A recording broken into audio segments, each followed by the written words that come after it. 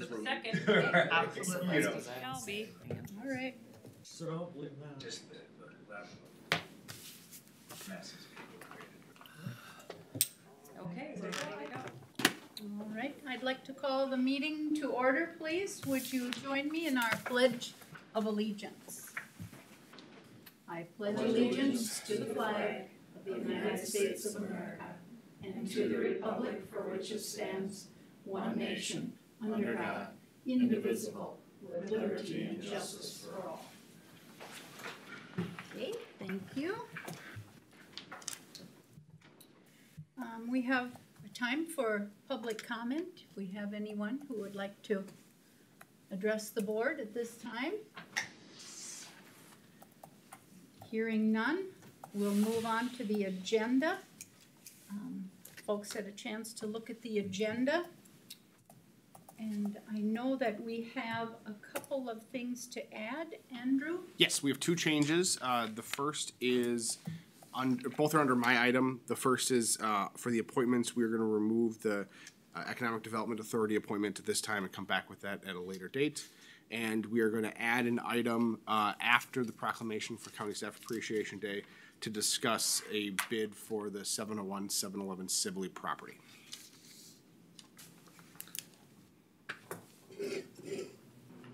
Madam Chair, I move the agenda with the adjustments. All right, I hear a motion for the changes. Do I hear a second? I second that motion. Thank you. Any discussion, any questions for Andrew on these two changes to the agenda? Any questions? Hearing none, we'll take the vote. All those in favor say aye. Aye. Opposed? The agenda has been approved. Then we move on to the board minutes of July 6th. I'll move the minutes, Madam Chair. All right, do I hear a second? I'll second that. Okay. We all had that opportunity to look them over. We have a motion. Any discussion on the minutes of 2 weeks ago? Hearing none, we'll take the vote. All those in favor say aye. Aye. Opposed? The board minutes have been approved. Okay, then, now we have the honor of awarding years of service to 3 of our county employees. The first of which is Colette Sikala for 5 years of dedicated service as an elections clerk. Colette is not here. Okay, we'll set that one to the side. Then we have Roxanne Lux for 15 years of dedicated service in the Sheriff's Reserve Posse. But I don't see Roxanne here, but we'll make sure these folks receive their certificates. And then we have a third one today for 20 years, and this is Heather Zeal. And that is a person from our Meeker County Public Health. She's a nurse there. But those folks are not here today. All right. I don't know, is that, Corey, something that you make sure these are delivered to our people? Yes, I sure can. Okay. Well, congratulations and a huge thank you to these folks for their many years of service. Okay. Then we have Heather. If you would like to come to the table and we'll hear your presentation. For sure. Yeah. All right. Well, I'm Heather Jesuits. I am the community's. I was just going to mention how there was no microphone, but I didn't want to point out the obvious. Thank you, Andrew. Yeah. Okay, Heather Jesuits, United Community Action Partnership, or sometimes known as UCAP. I'm the Community Services Director, and I'm here today to specifically talk about our FHPAP, Family Homeless Assistance Prevention Program. It's a 2-year grant that we write, and so every 2 years we come in front of the county commissioner boards to seek support in the resolution of us applying for the funds. This year, our application was submitted for just under $2 million.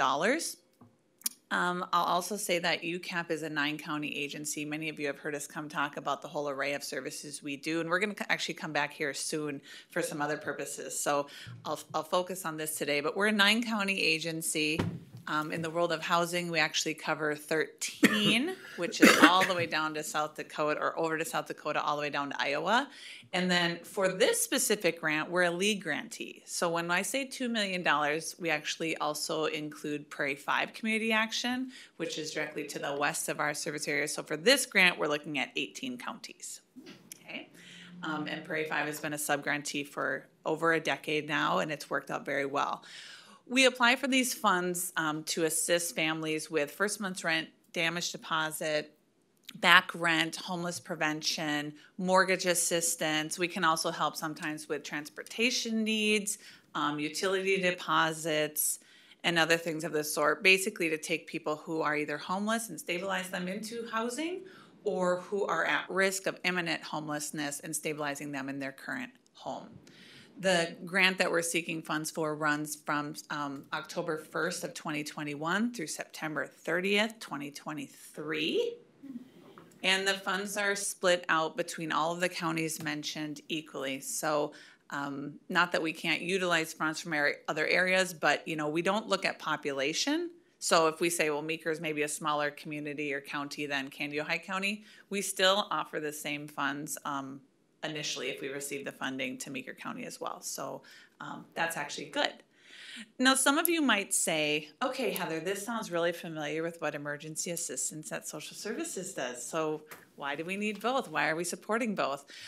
There are often times when a family's need exceeds what any one of us providers can do individually. And so we work collectively and partner together sometimes to meet the need of the family. We work really closely with social services, making sure that we're not duplicating anything that they would have to offer, but that we are working collectively with them to meet the family's needs within Meeker County. The support of this resolution does not require any financial resources of the county. We are simply here asking today for your support in the idea, the concept, the need throughout Meeker County and the families that we serve. And that you support us in writing this grant. And actually the RFP has already came out, we've submitted it, but in order to receive an award at the end, we have to have support from our county boards to actually accept the funds if received them. Madam Chair, move to adopt resolution 2021-18, Family Homeless Prevention and Assistance Program. Second. We have a motion, it has been seconded. Is there any discussion? I just have a quick question. Yeah. Do you think we've created a bit of a mess with this moratorium on being it's gonna be coming to Another 2 years extension on not paying rent? They didn't extend that. Well, this would be for 2 years. So this, I will not give an opinion on the moratorium, and I will not give an opinion on rent out min, because that is not my role in being here. But what I will tell you. To have a lot of people coming in looking for help. So what I will tell you is this, that the fundings we're seeking through our Family Homeless Prevention and Assistance Programming is no way, shape, or form tied to the moratorium, the effects of COVID, or the residual effects that we're going to see from the moratorium. These were funds that we applied for previous to COVID that we've already seen these needs for families. Also, in order to utilize these funds, there will be some prerequisites of needing to utilize other services. They have to be able to show a budget to meet their needs moving forward. There's income guidelines where a lot of the assistance programs tied around COVID have not had necessarily an income guideline, and so the accountability hasn't necessarily been tied in. The federal poverty guideline we follow with this specific program is 200% of the federal poverty level. You also do have to show means to pay rent moving forward. So we're not going to assist now. Have people knocking on the door. I think that we're going to have a ton of people knocking on our door. We already are. To stay focused and for time, we are an assister of the Rent Help Min program, so we assist people in applying. We know the struggles that has been. But yes, we do know that there's going to be issues, and not only issues with people paying rent, but there's going to be concerns with housing shortage that's already there. Well, your criteria hasn't changed, is what you're saying. Our criteria for this program has not changed at all due to COVID. We're planning to run the program specifically what it was intended pre-COVID, assisting those families who really are in a bind as far as being able to afford the stability of their housing or move forward into stable housing. I'll tell you, the biggest concern we're gonna see with this is finding affordable housing that is actually available to families. Because right now with the housing shortage, the rent is crazy and it's just unaffordable to many of the families that are within the federal poverty guidelines we'd be looking at. But our guidelines have not changed, and yes, I do think it's gonna be interesting, but we're ready for that. How long has this program been in effect? We've applied for this funding for over 17 years. I've been at UCAP or through Heartland, whatever, for almost 20.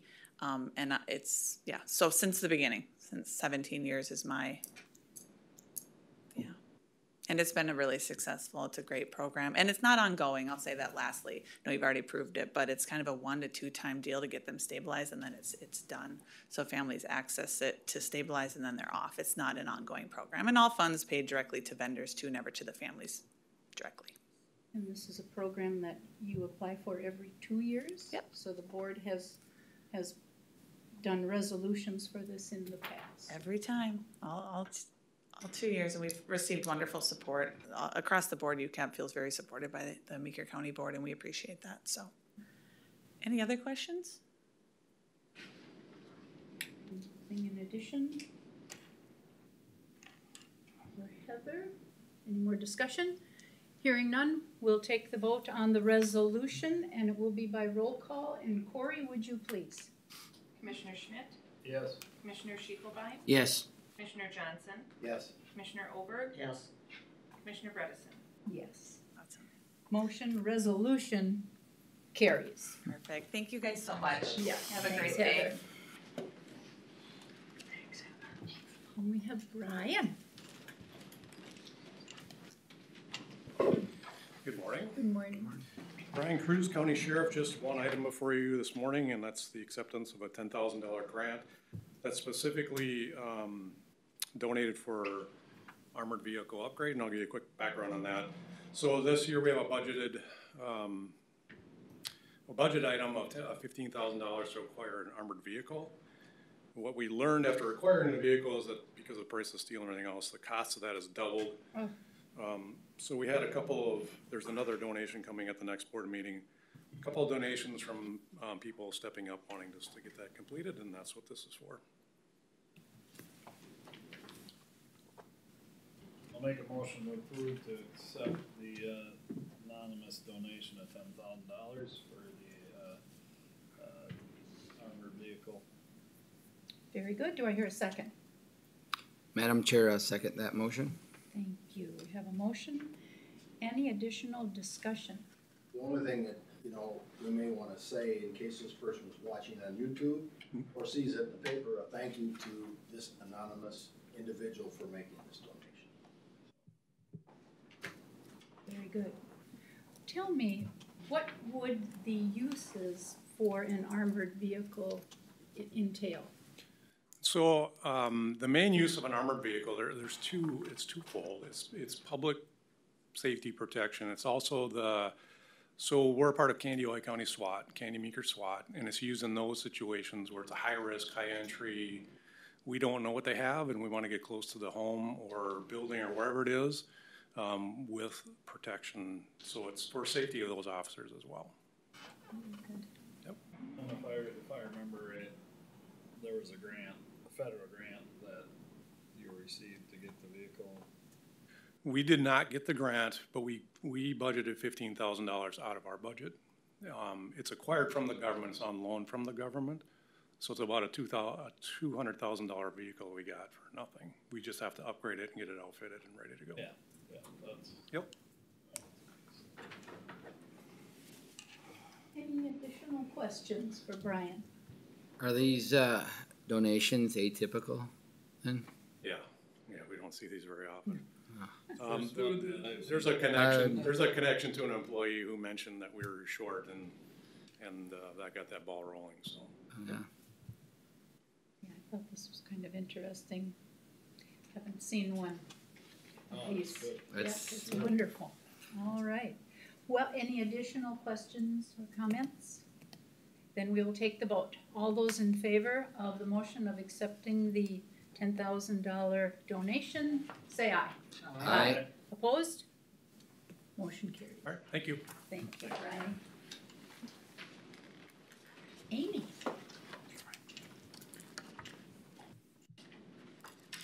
Good morning, Commissioners. I'm Amy Roush, County Assessor, and I am requesting our approval of the promotion of Emily Nelson from appraiser trainee to appraiser, level B 23, step 2, at $22.42 an hour, effective as of July 1, 2021. Emily's completed her coursework and her experience, which takes 1 year of all the classes that she needed, learning mass appraisal, and 1 year of experience in the field. She's a great asset in our office. She needs additional help when she needs to, and she thinks quickly.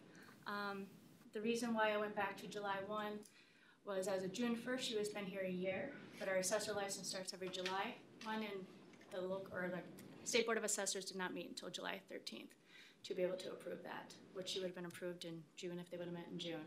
So that is for the retroactive date of July 1, but her anniversary date will remain the same as June 1st.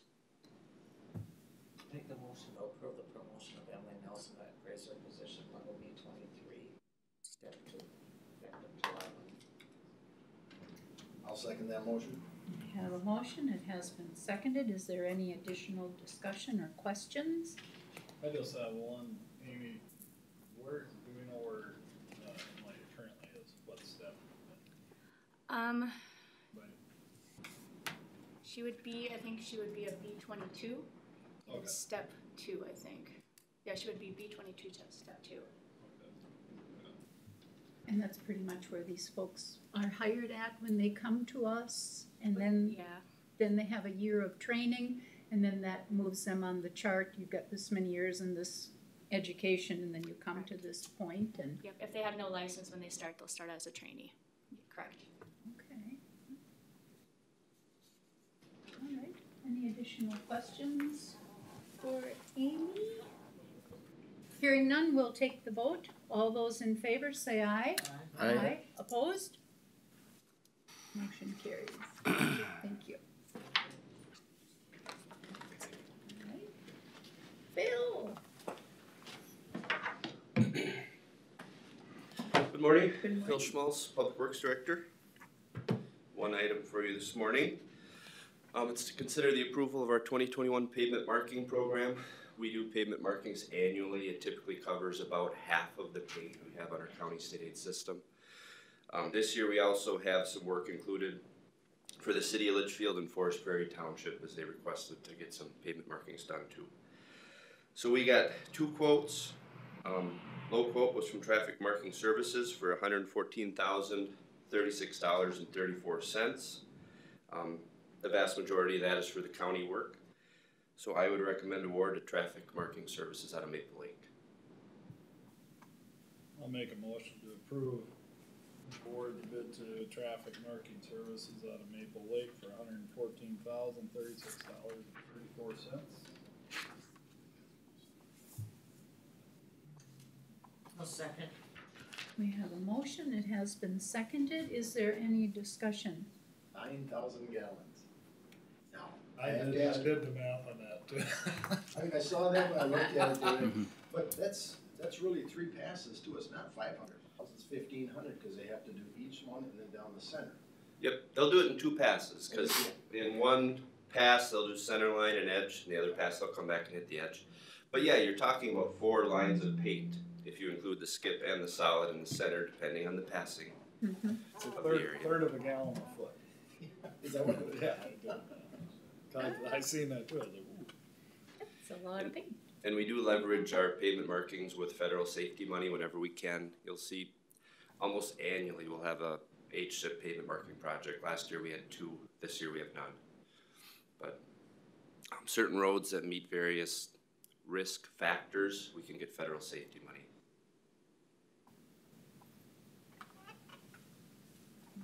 Okay, any additional questions for Phil? All right, we'll take the vote. All those in favor of approval, say aye. Aye. Opposed? Motion carries. One thing I like to say is that the townships in my district were really happy with your presentation. And it's nice to see that townships starting to trust the county again in terms of that. I mean, it made a big impact, at least in my little area. So, Good to hear. Thank you. All right, thanks. Thank you, Phil. Thanks, Phil. Thanks. Don. Don is next. Good morning, I'm Don Duffner, the Meeker County Good morning. Veteran Service Officer. I am requesting an approval for a new Veterans Information Management System, Vet Pro, by Panoramic Software. Right now, we have the software we use is in-house, not in-house, but it's called VIMS, Veterans Information Management System from VIIS, and that's down in Georgia. They give us updates, put updates into our system right now. It's an old system, it's over 20 years old, and it's we have lots of problem with it, but we're dealing with it right now, and this is the newest one that's out there. Currently, there's three other counties just in the local area, Wright County, Stearns County, and Benton County, that are using it. They just started this within the last year and a half. So it's being used all over the United States, from California to Georgia and all over. So the biggest thing is it's a web-based one, so there is no IT support in that aspect. They are going to handle everything. Here with the one we have for VIMS is that one we have to go ahead and we have to get updates all the time. If they don't work, then we have to call down there, and then the IT and they have to work together for this to make it happen. And it also allows us electronic transfer to our stakeholders, which are the American Legion of VFW and DAV and State of Minnesota Department of Veterans Affairs. It's part of our claims group that's up at the city, so that we can send it right up to them, and they can go push it into verify and push it into the VA system. Makes it a lot quicker in that aspect. We also, right now we pay $750 for VIMS, and that is once a year. We're gonna probably keep that for 1 year to make sure everything transfers over, because they said for this cost of $450 per person, $900 per year, then they'll do the transfer of everything out of VIMS into Vet Pro itself, which is a really good deal in that aspect. Now, when you say per person, does that mean both you and Linda on your equipment? Yes, ma'am. Right. Very good. Yeah. Thank you. So, if I may? Yes. I imagine you've got quite a bit of sensitive information that goes into this. Absolutely, very, very much so. And with that, Brandy, did you have a chance to look at the service or the agreement to make sure that we have the adequate security? Yes, I did last fall, and I also had contact with Wright County, as they had already been working on it. And so instead of reinventing the wheel, I worked with them, and we both changed the language with Vet Pro, consistent with what the counties would need for it to pass muster here. The last question I have is there any setup or conversion fees? No, they said they're right now they're still doing a promotional up here in Minnesota, because they're trying to get it moved into Minnesota and as a possibility. Right now Minnesota uses VIMS and Vetrospect itself. We had VIMS for over 20 years. So. Yeah, the only reason I asked was number 11 in that agreement states that it was waived. Setup, conversion, and training fees are waived during the COVID quarantine. And I thought, are we still in quarantine? But if it's a promotional. Yep. I'll make a motion for approval of a new veteran information management system, Vet Pro by Panoramic Software. I'll second, Madam Chair. Very good. We have a motion. It has been seconded. Is there any additional discussion? Any more questions for Don? Hearing none, we will take the vote. All those in favor, say aye. Aye. Aye. Opposed? Motion carried. Thank you very much. Thank you, Don. Yeah. Thank you.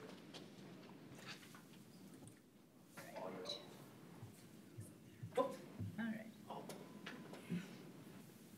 Sorry. Hello, Paul. You're next. Good morning.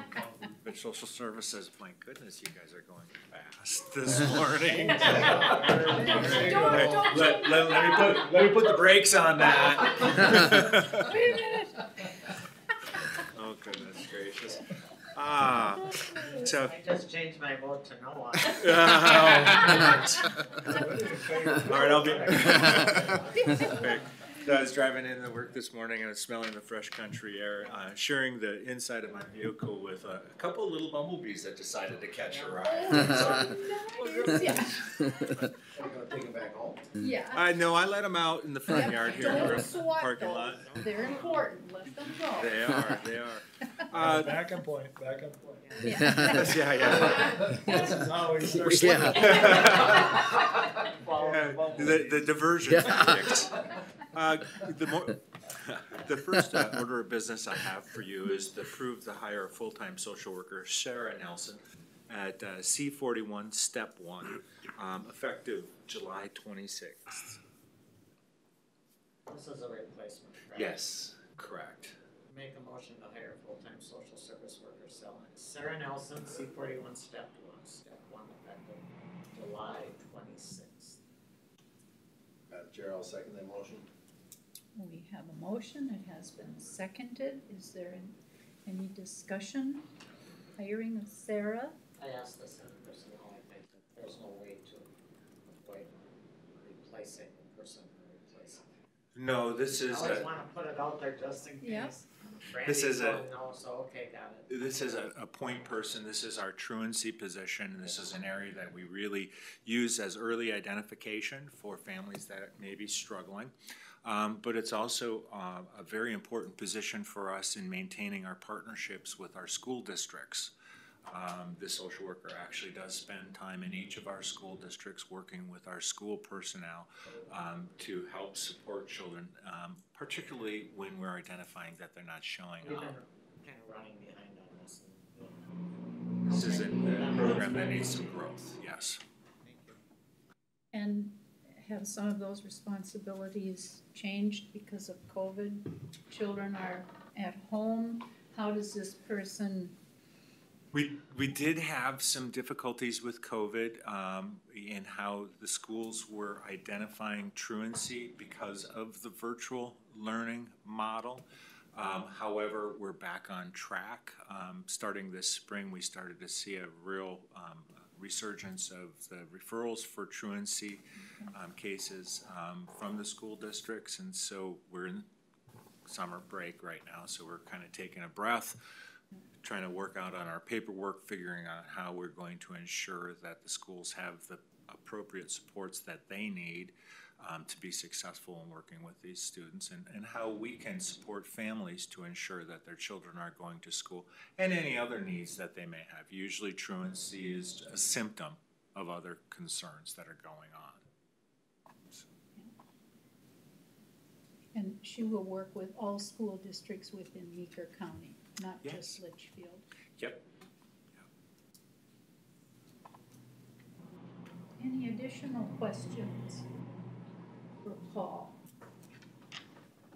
Hearing none, we'll take the vote. All those in favor say aye. Aye. Opposed? Motion carried. Thank you. Yep. The next order of business I have before you is to approve our accounts payable.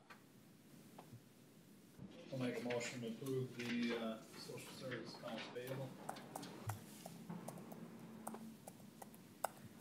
I will second that motion. We have a motion, it has been seconded. Are there any questions? I had one I saw on there, excuse me, and I just need an explanation. Normally I would have sent you an email, but Woodland Center, $144,000, and then is that, it had a date of 12/31. So we pay Woodland Centers through our purchase of services contract biannually, so twice a year. So it would have This been. is the second half payment. Yep. All right. So I We kind of had a also bunch of. paid ahead like during the pandemic, didn't we? We did pay ahead during the pandemic, Yeah, one quarter. 1 quarter, okay.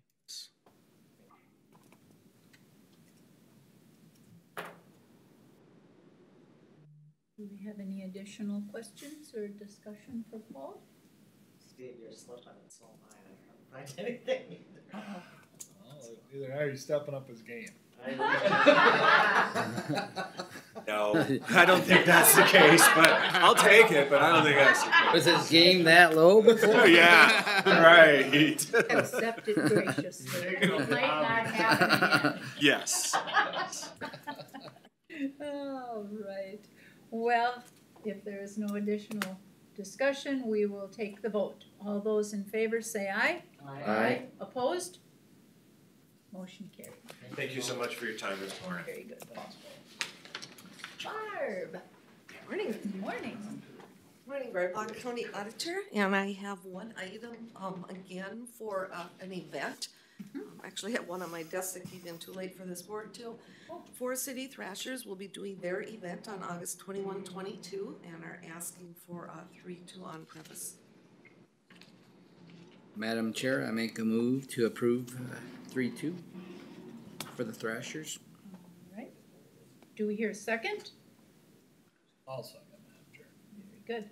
We have a motion. And is there any discussion? This is the one that all the commissioners need to put on their calendar, correct? They normally- Possibly.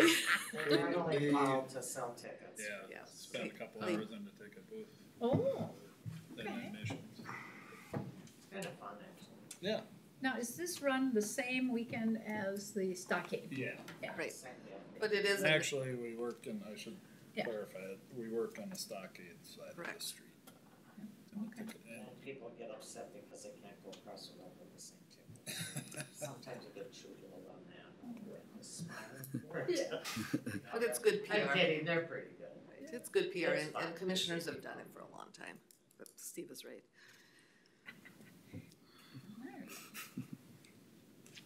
Well, any additional discussion or questions? All right, then we'll take the vote. All those in favor say aye. Aye. Opposed? Motion carries. Okay, the next item is back to forfeit property, and first I wanna talk about the one that had repurchased. Everything fell in place beautifully. As a matter of fact, on Wednesday morning, lo and behold, the landowner from Missouri called me, and we had a fairly lengthy discussion on his business and his lack of getting mail. The payments came perfect, so it was really a win-win situation for the county to not have to deal with that property. Well, the owner called in. He did. And I had not heard from him, and the caller ID was his name, so I mean, everything was very sincere. I was really, really happy. I said, now you come out of the woodwork. But it was great to hear from him. The second item that I'm gonna talk about is another forfeit property, and I think you probably read through and looked at what I was doing there. So we attempted to sell that little strip that has been there since 2013. We believe the intent of that at one time was for a road right-of-way situation for that road.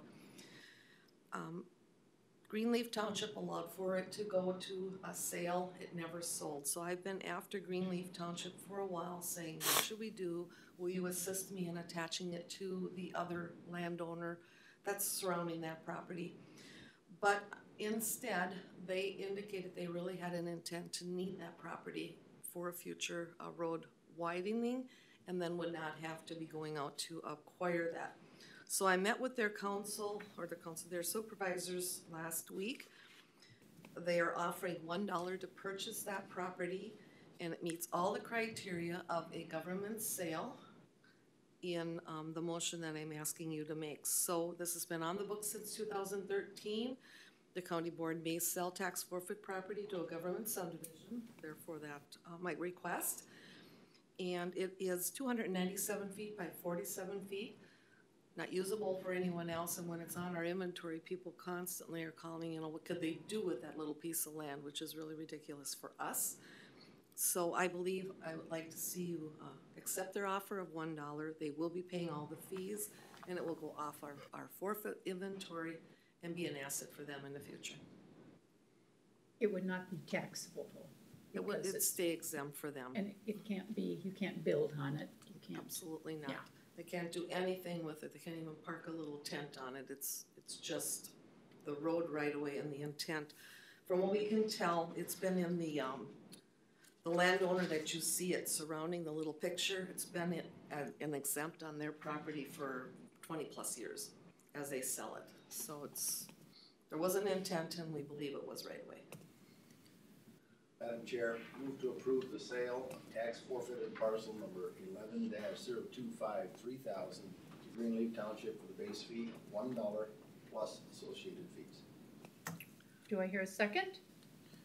Second that motion. Thank you. We have a motion and it has been seconded. Is there any additional discussion? Any questions for Barb? There's nobody else gonna buy land parallel to the road right away like that, so. Right, the original landowner had that option, you know, to include it in his and hasn't.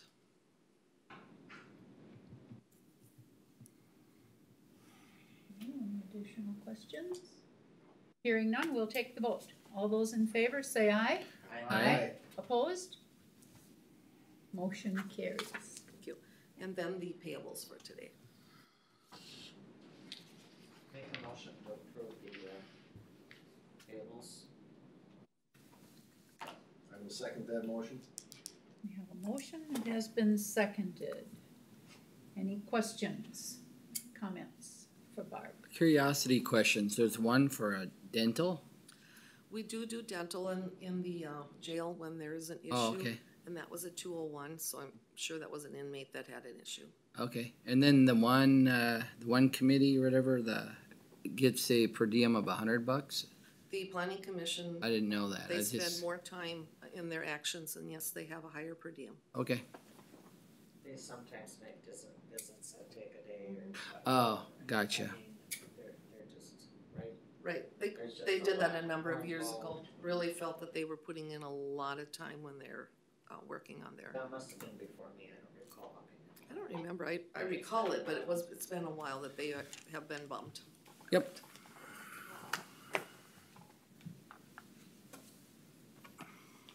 Any additional questions, discussion for Barb? Hearing none, we'll take the vote. All those in favor say aye. Aye. Opposed? Motion carries. Great, thank you. Thank you, Barb.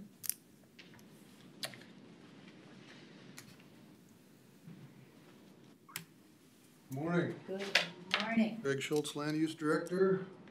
This morning for the board, I've got two items, a conditional use permit and a memorandum of support, of agreement. First one up is a CUP for Casey and Barbara Rouse, Bird Island. And that's for a CUP to move more than 10 cubic yards of material in the shoreline district with the shore impact zone development. And this is an after the fact CUP. This item actually is brought to our attention by a neighbor.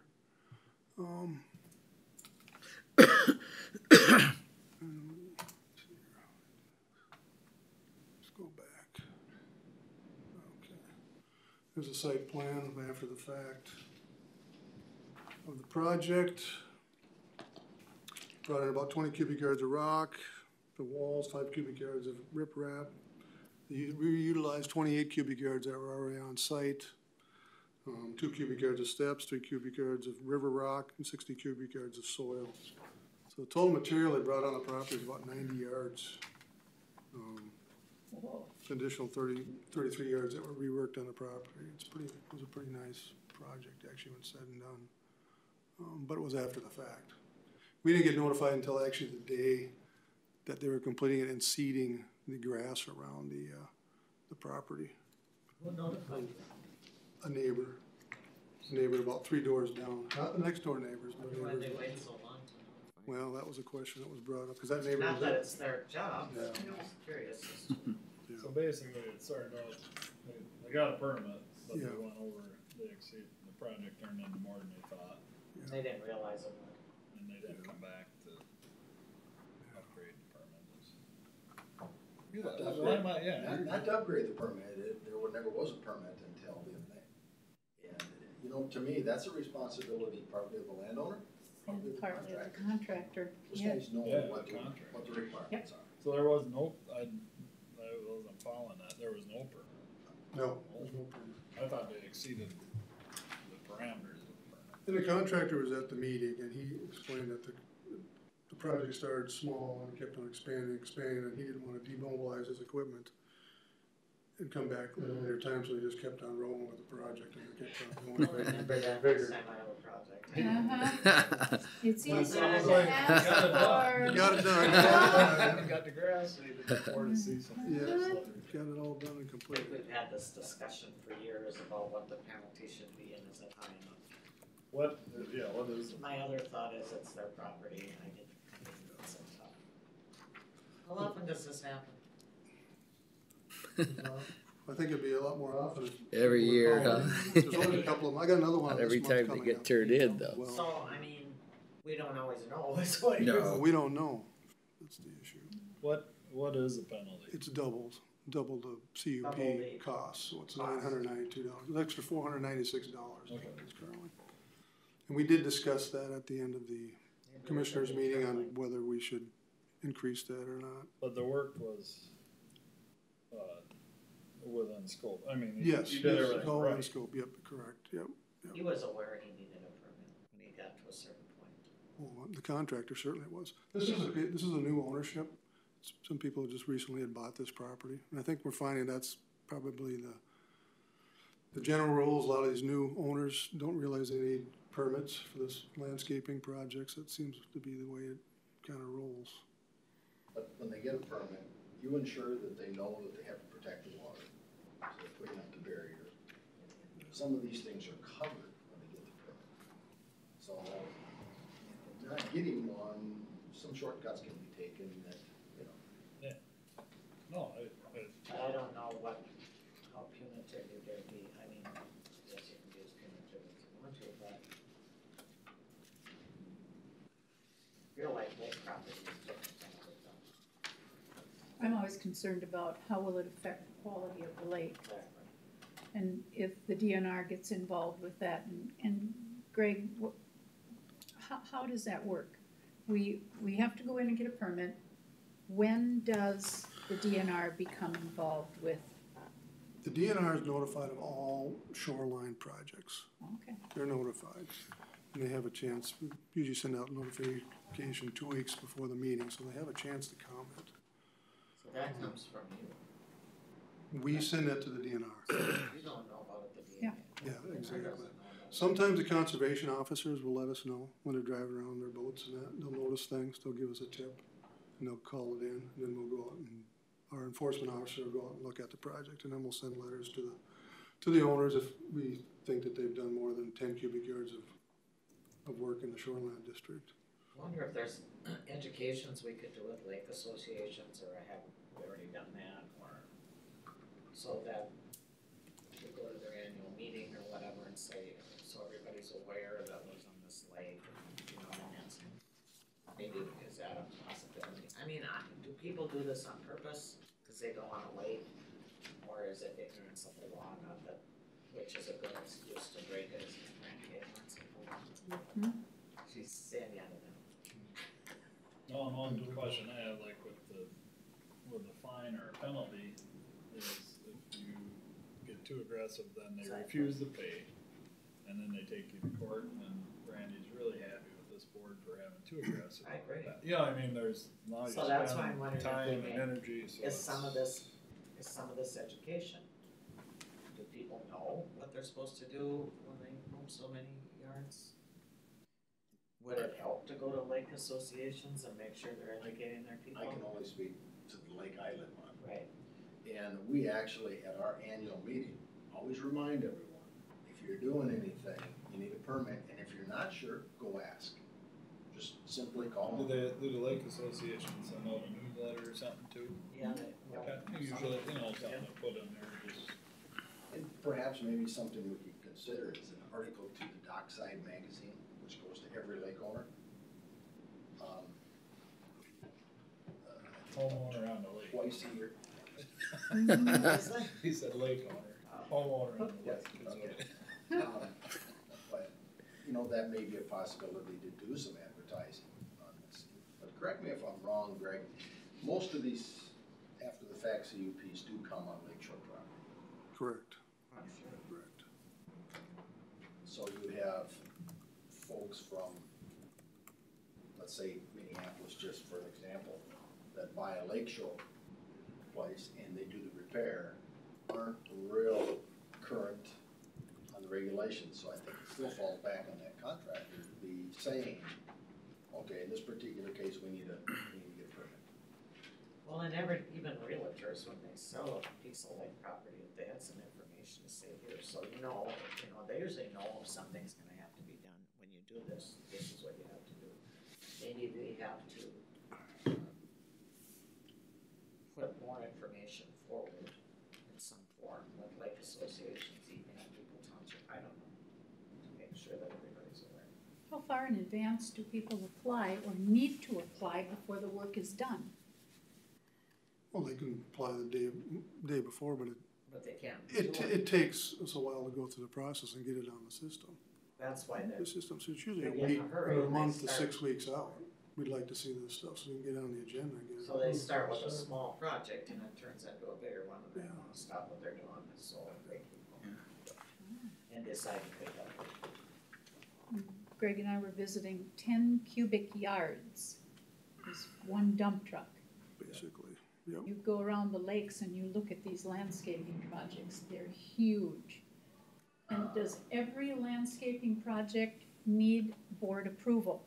Would all of those come before this board? If it's greater than a dump truck load, yeah, roughly 10 cubic yards, it should have, if it hasn't. And Greg, that's moving 10 cubic yards, not bringing in or taking out. It's either way, it's either moving or Moving. bringing in, Yeah. Oh, either way. we see, I don't know, what would your guess be? We see one out of 10, maybe, of the projects as you ride around the lakes and you see all of these landscaping projects, and I'm thinking, We see more than that, I don't know. over the years. I'm not gonna speculate. Yeah, I yeah. don't know what that. I mean, it seems like we always 10%, have I one think in we front see. of us. Yeah. Yep. During the summer, you usually have 2 or 3 every month in the summertime that are coming The through. 10 cubic yards, that one, whoa, that's one dump. It's not a lot of material, No, when you think about it. I was surprised. But it's there for protection of Yes. the water. Yep. You gotta remember that, so. Yep. Andrew, maybe you can, and Greg can work on some ways to make sure the public is informed, because I think some of it might be purposeful, but I think some people don't know. I think it should come through Lake Association, AIS maybe. or Good idea, come just up get with- some information out. I mean, that's why you're gonna get the Maybe people get a on the hold of lake. I realtors. mean, we're not, we can do everything we want, and we're not gonna hit. And it We're might, gonna hit 10%. and it might not change anything, cause those who don't care with permits will not do permits, and those who do, you'd think the landscaper would know, but I I'm get sure it he too. did know. He pretty much said he knew. It is what it is, I If guess, you I wanna don't know. penalize somebody, penalize the landscaper. Maybe. You don't put a penalty against him if he knows it's gonna cost him an extra $500 or something. I don't know, just an idea. You know, he might say, oh, you could pull a permit. I'm not putting my skin in the game. How many electricians will work on your house without filing for the permit, even if it's one circuit they're putting in? Always get a permit. Yep. You know? Building projects. Mhm, yeah, That because might not be necessarily true.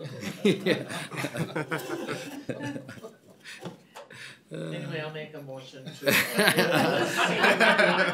No comment on that one. Bird Island. Alright, we have a motion. And I'll second that. There's a second. Okay, we have a motion. Any further discussion? Hearing none, we'll take the vote. All those in favor say aye. Aye. Opposed? Motion carries. Okay. Next item I have up is the approval to support memorandum of agreement for the South Fork of the Crow River. One watershed, one plan, planning area 13. So this is an agreement, memorandum of agreement to apply for planning grant for this summer, and it's between, let me bring this up here. There are different entities between McLeod counties, Renville County, Meeker County, Candioi County, Wright County, and respective boards of the Soil Water Conservation Districts, respective boards of the supervisors, the City of Winsted, and Buffalo Creek Watershed District. So back in 2020, Meeker County expressed an intent and signed an intent to participate in the One Watershed Planning and Supporting Planning Grant application for the Board of Water, Soil, and Water Resources for this Buffalo Creek Watershed District South Fork Crow River. So McLeod County is taking kind of the initiative on this project, and they're going to be the fiscal agent and the grant administrator for the purposes of this agreement. So far, as of last Thursday, all counties had signed this except ourselves and Carver County. Carver County had it on their board last Thursday. So everybody else has already signed this memorandum of agreement. Currently, Meeker County occupies about 25.2% of the jurisdictional land area for the South Fork Crow River Planning Area 13 that they're talking about on the map up there. Greg, I was just gonna, I think you said that we signed this in 2020, but this was September 18. Yeah, 18 was a North Fork. Okay. Yeah, North Fork. Or this is South Fork. All right. Yeah. So in 2020, you signed a planning grant application back in June of 2020 for the South Fork. Now it says here, at this point, 11 of the parties have signed on this agreement. How many total are there then? 13. 13. Okay. And we're two of them. We're the commissioners, yourselves, and the Soil and Water Conservation District is another entity for Meeker County. So we are two of the entities that haven't signed. Okay. I have a message off to McLeod County on whether McLeod signed, or Carver had signed, but he hadn't gotten back to me yet today. So. And Who's this. on the watershed, you, Danny? Yeah, I'm pretty much in the dark in terms of this totally. I've only had one meeting, so whatever Mike did ahead of time, I think is, and. This is a separate watershed. This is a South Fork. Yeah, this is a completely different watershed. This isn't one part of one watershed, one plan? So there's 3 separate one watershed, one plans. Okay. This is a separate watershed. There's North Fork, South Fork, and the Mississippi that we just. Oh, okay, then Mike probably wasn't even on this one then. Correct, yes. This is completely different from the other plans. Okay, I'll be honest. Yeah. We have agreements with North Fork and the Mississippi and South Fork too. And the planning committee for this one has not been established yet because we're waiting for the grant money to come in first. And so Commissioner Johnson and I had a conversation, since this is in his area, that he may have an interest in taking part in this one when that one comes up. Is this something that's agreed upon? Is it every 3 years? I'm not sure. Okay. I think it's a one-time thing So that this we agree to be a part of this One and group. done? So this is just like what we signed for the Mississippi one. Mississippi. Gotcha. Okay, so this is totally new. That's why you're in the dark. Yeah, exactly. I was gonna say, I was like, I don't know any of this going on. Holy crap. Yeah. Like, So we need to do this to get grant money, et cetera, et cetera. Correct. So I'll make a motion to approve the South Fork Crow River Watershed Management Plan. Is that what we need? I will second that motion. Now, is this a motion or is this a resolution? It's a memorandum of agreement. It's a memorandum of agreement. It's a motion. Would it be a motion? It's a motion. Okay. Yep, go ahead. I was just gonna say, this is a memorandum agreement to develop a joint comprehensive watershed management plan. I just don't recall this before, but we must have had one before us. I knew we talked about it. I think I was under, when we did it in 2020, when I was thinking about this, I think I was thinking this was part of the North Fork. of the. how come none of us were involved in that original thing? Because I thought when we did the Mississippi, I thought I got to meet those people, virtually. Meetings. Mississippi has a lot more meetings than do North they? Fork or the South Fork has. Oh, gotcha. I just didn't know that way if once Paul does get on this, so he's on that policy committee, which is important, I think, just so we have our say in it. That's the Just for important the thing. record, is Paul Johnson, District 3 will be on this board. Do I hear a second? Yeah. Second and third that motion after being on watershed meetings. And Greg, correct me if I'm wrong, but I believe the Soil and Water Conservation District has been involved with this. Yes, they're the ones that take the lead on this. Soil conservation, Joe Norman. I think we've kind of talked about this with some of the other ones. I mean, as uncomfortable as it makes you going into it, basically because of lack of understanding or information that we get, we're kind of a formality in the process. Yeah, if you don't. And I say that lacklusterly. I mean, I wish we were had a little more information to go on, but we really don't get a whole lot. But Joe Norman is fully versed, Yes. understands it. Right. So, Commissioners, I received an email back in June from Joe Norman, and he included in his email that the SWCD board has approved the MOA pending legal review and approval. So, they've definitely had some input in it and review of the agreement. Who is legal review? Is that Me. that And, is- and each entity's, they were getting it out early enough because they know each attorney tends to have their own opinions on what they want included, so they sent it So out the with plenty of watershed time. district attorney, that's what I was. Correct. So That's they are KO. still awaiting your legal review, so they have not signed it. They have made approval pending your legal review. And I have informed them that I approved the agreement, the MOU as drafted. I believe that it's already been signed and approved by McLeod County, is that what you shared? Yeah, McLeod signed it. Yeah, they signed it early on in June. I think he said there's two that It's haven't. two, Carver and ourselves are the only two that had not yet signed it as of last Thursday. And Carver had it on their agenda last Thursday. So this has been looked over by Kale, more than likely, from the watershed. And then, that's for an attorney.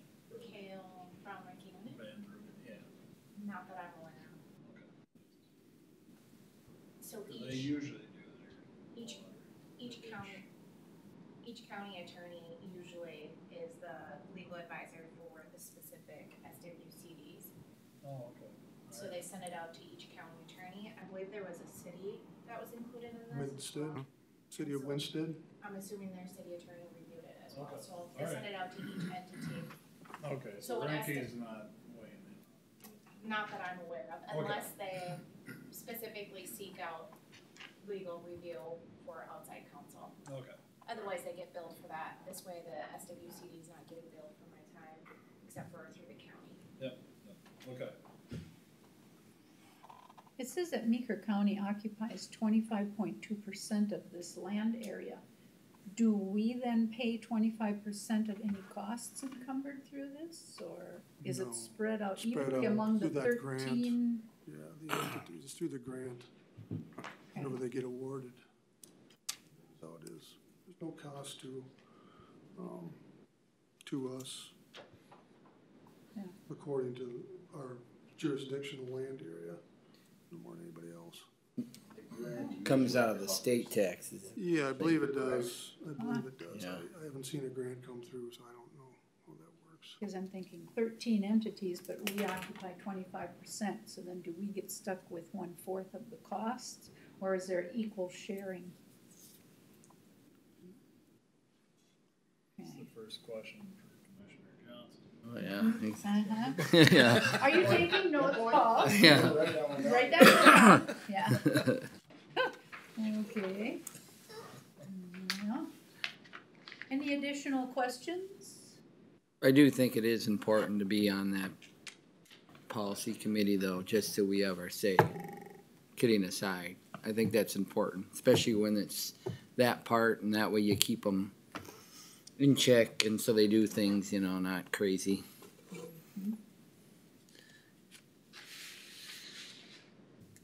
Any other questions? Greg? Greg Jans is still the chair of the Southwest Watershed District. Or am I wrong in that?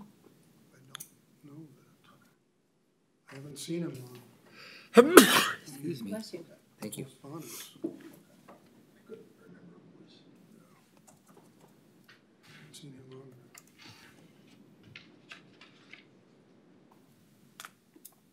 All right, any other questions on the motion? then we'll take the vote. All those in favor, say aye. Aye. Aye. Opposed? Motion carries. Oh, bless you. Excuse me. Very good. All right. Thank you. We have Mikhail. Oh, Craig, watch your foot. Whoops, you're tangled up in the cord there. I forgot to fill proof it this time, sorry. Yeah. That's, After Phil. Phil set up a snare trap. Hi, Mikhail. Good morning, Mikkel Johnson, Human Resources Coordinator. This morning I have for you the ratification of the MNP licensed contract, so that has the licensed deputies, investigators, and the courthouse security checkpoint officer. So this would be our final contract for this session, so that will be nice to have these done for a little bit at least.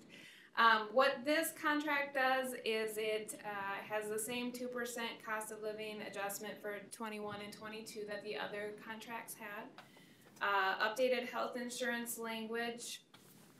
We did the same general language updating as far as updating protected classes, adding management right language, removing the fair share language, and we added a mediation step to the grievance language. This increases the on-call pay from $200 a month to $250 per month. It changes how the uniform allowance is handled. So right now it's all a provided system, and this would be changing that all new hires would get a uniform upon hire, and then after the first year of employment, on the third pay period of each year, it would be an $850 uniform allowance check. This also added the good standing language to vacation severance and added sunset language to the deferred sick accrual benefit. How many unions are represented within Meeker County? We have 8 contracts, and then we have, is it 4? AFSCME, MNP, LALS, Teamsters, 4. 4 actual unions, and then 8 contracts underneath that. You explained to me added good standing language to vacation severance, so that means they have to be an employee. Explain that to me. Yep, so that was something that we tried to add to all the contracts this year. So basically, it defines what good standing is and that they need to be in good standing to get the payout. And if they are not in good standing, then they do not get the payout. So it depends on the conditions that they're living under. Right. And sunset language to the deferred sick, that means? So that means after December 31st of 2020, that new employees hired after that will no longer qualify for getting the deferred sick, which basically is once you meet that 800-hour max of the regular sick, then the additional was going into a deferred sick leave bank. So employees that are hired after December 31st of 2020 no longer get that additional deferred bank. The rest of the employees are grandfathered in. Correct, yep. And we give them $850 whether they needed a uniform or not then. Yep. Piece that we lost. Is it a use it or lose That we it? didn't win that. No. That was really our biggest. It's cash. Difference. They're given cash, and however they spend it, they spend it. Oh, really? It doesn't. Was there something in there if they have a tattered shirt, they can say you need to go buy one? Well, there's still a There's a standard. policy, a standard, yep. Otherwise, everything was basically.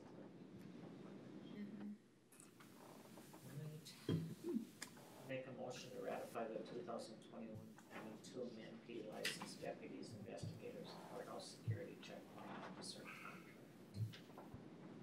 I'll second that. Okay. Madam Chair, We have a motion, it has been seconded. Is there any additional discussion? I would just make a comment that, Mikkel, we're just settling this final contract and that, I would say we start negotiations about a year ago. So on a 2-year contract, you get about a 1-year grace. So, Oh, yeah. by the time you get them all settled. So. It'll feel like we're back at this again in no time. It's constant. Yeah. It's a constant. Yeah. And oftentimes backpedaling too, sometimes, at least it used to be with the teachers' union. Yes. It was always backpedaling. I heard you're tough to Almost impossible. I resemble that. I've got broad shoulders, yeah.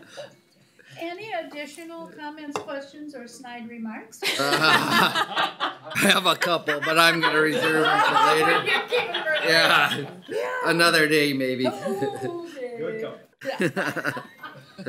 See what I have to do. I love how much you guys laugh up here. It's great. It is good. It is all good. Much appreciated. Well, I believe we will take the vote. All those in favor say aye. Aye. Opposed? Motion carries. Thank you. Very Yep. good. Thank you, Mikel.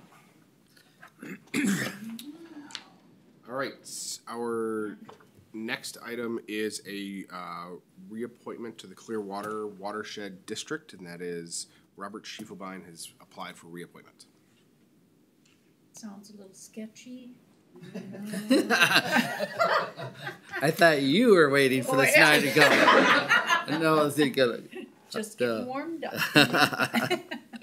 I'll make a motion to reappoint Robert Schiefelbein to the Clearwater Watershed District Board. He's been on several years. Do I hear a second? I will second that. Okay. Is there any discussion? Any other questions or comments?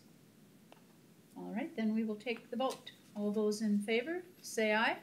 Aye. Opposed? Abstain. Abstain. All right. And we tabled until further the additional.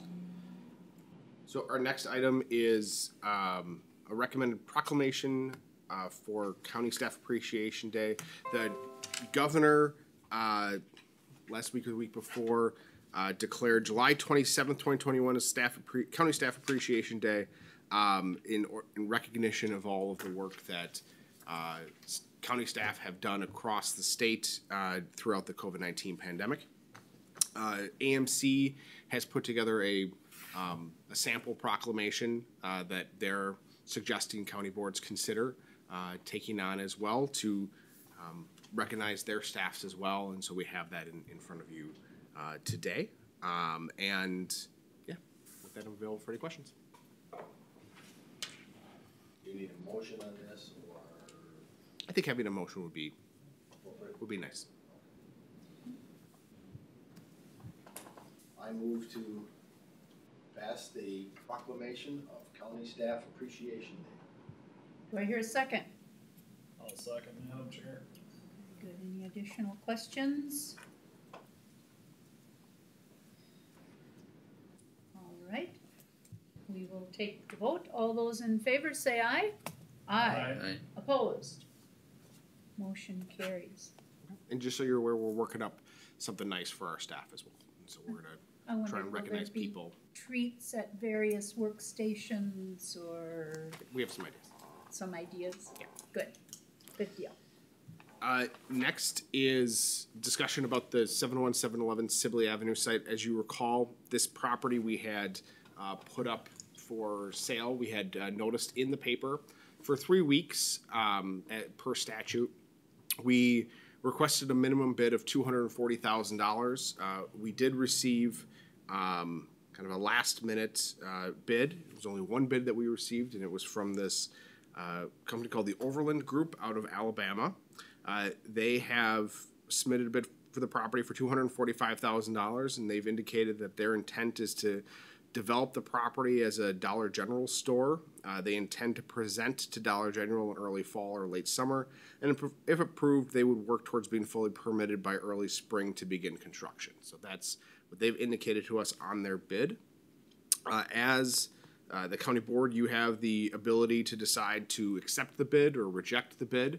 If we reject the bid, we have some options. We could go back and, go through the bid process again, see if we can identify other bidders, or we could work with a realtor to market the property to commercial developers. So those are your choices that are here for you. So if we used a realtor to market the property, I'm just doing quick math, at 6%, we'd pay $14,700, of which we may potentially get another bid for $245,000. Or less. So we're never Or $15,000 less. Statute requires that we cannot sell it through a realtor for less than 90% of the appraised value, which I believe in total is around $190,000. So it could be less than that. And it was advertised for the required 3 weeks. Correct. And all of We had these- 3 interested parties reach out to me individually prior to the property being put up for sale. I reached out to them individually as well, to let them know that we were doing this, sent them the bid package. This happened to be one of the groups who reached out to me previously. So. My only question is best use. A Dollar General 2 blocks away from a Family Dollar, I don't know. Is that a city issue then? I don't think so. I mean, it would be a zoning issue. I suppose. Yes. I see no issue they would have putting it up. So I checked with the city. The property is zoned in their B3 roadside business district. And a retail use, which a Dollar General would fit in, is a permitted use. And so as long as they're able to meet all the other zoning requirements for parking and setbacks, they would be able to do so by right. So they wouldn't need other approval from the city other than a building permit. I did take a look, and it appears that similar things in this commercial thing generate about $6,000 to $7,000 in real estate taxes per year. So once it's sold and developed, you know, it will be a good taxable piece of property. Yeah, I mean, if you sit on it, you might be just sitting there and not getting any taxes. I feel bad for Family Dollar, but that's Dollar Generals are doing that in every town there is, and I don't think you can really stop that, or I don't think it's, You're you know. probably right. Andrew and I just talked about, I guess I had thinking there might be something else, but there's some needs that we have. But you're probably right. I mean, it's up to us. We decided to sell it. We probably worry about that.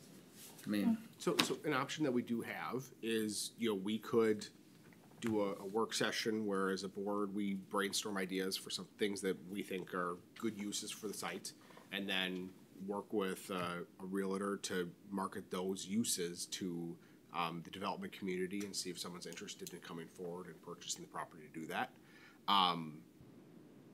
Certainly the risks that we have there is we sit on the property for longer. And those uses might not come forward in a timely basis. But if we do that, we potentially could get a use that, the county board is excited about, so. But once it's sold, it is no longer a county issue, it belongs to the city. The city will be And the one. I'm sure they're not gonna stop them. I mean, there'd No. be no, the only issue may be parking, but I doubt it. I don't know how much parking. We would lose any That's- say that's- because Correct. we're out of the picture.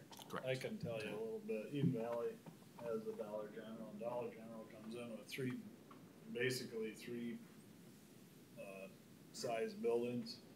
And Eden Valley built a 7,000 square foot building is what they put on. It's a lot smaller lot than that, but less parking. This would probably, I'm assuming would be their $9,000 building, or their 9,000 square foot building based on the city population. So, and the Dollar General actually, or this Alabama group is, they buy it, they develop it, they permit it, they do all that, and then Dollar General actually agrees to the contract, and then Dollar General leases the building from this group, is kinda how it works. But they've lived up to their end of the obligation in Eden Valley, They're in every little town between here and Alabama. I mean, their business model seems to be I'm a little surprised they're putting them where there's a Family Dollar as well as a Walmart, however. Some people can't drive, so it's certainly good for them on that end of town. I see a lot of people walking. And I guess it isn't our decision. It would be a city city would have to talk that over.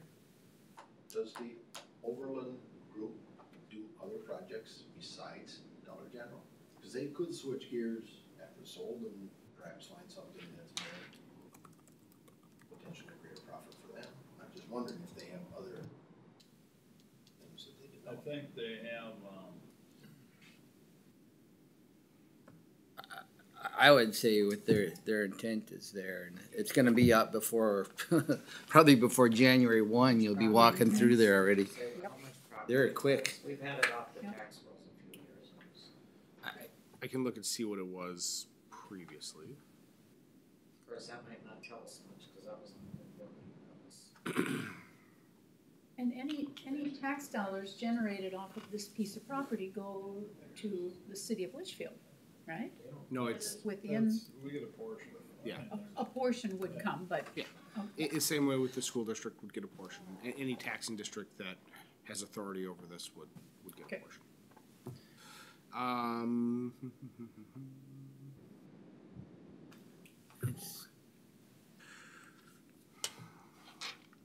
I really don't know what else really is to say either. The other piece No. I would say is this, they're not asking for abatement, they're not, they're not asking for TIF, they're not asking for. They take pretty good care of their property by the lines. When I drive by them, it's like they do. Cause they're all new. Yeah, that's true. There's not holes in the parking. No. lots, there's not. No, they No. do a pretty good job. But, many businesses come before us asking for help. Oh, yeah. I'm here to come with cash in hand. You should be making the motion, then, Steve. I'll make the motion to approve the sale of the lot to the Overland Group to accept the bid for $245,000. And I'll second that motion, Madam Chair. Okay, we Is have there a motion. closing costs and things that are incurred then, or? we take Yeah, care of any of that that would be negotiated as part of the purchase agreement. So it? we'll, You do that? Yeah, we're depending upon my schedule. How soon will they said how soon? they have not indicated that, so we'll be in touch with them now that we have the direction from the county board to do this and work with them to finalize the sale. And does that motion include the intended sale is for a Dollar General? I don't think so. Yes, it does. Oh, it does? Yeah. Do we care what they put there? Do we need to I do didn't that? see that part. Yeah. Why would we Because need to do that? what if this business comes in and says they wanna turn around and sell it again? Or what if the city doesn't approve of that? Maybe they wanna put an off-sale liquor in. Not Do just- we have to designate it or just for sale? And once it's out of our hands, it's out of our hands. I don't think you have to designate that. I think that as long as you're acknowledging the fact that that's the intended use, but There you go, certainly that's the better. intended use could change That's depending on zoning. phrase better. Would you like to rephrase your motion, Steve? Yeah, it's just intended use would be to sell to the Overland Group for development of a Dollar General. That's the information provided to us, that's what we got, right? For the dollar figure of, what was that again, Andrew? $245,000. $245. I'll still second that motion. You'll second that one. All right, we have a motion, it has been seconded. Any additional discussion or questions? Then we'll take the vote. All in favor, say aye. Aye. Opposed? Motion carries.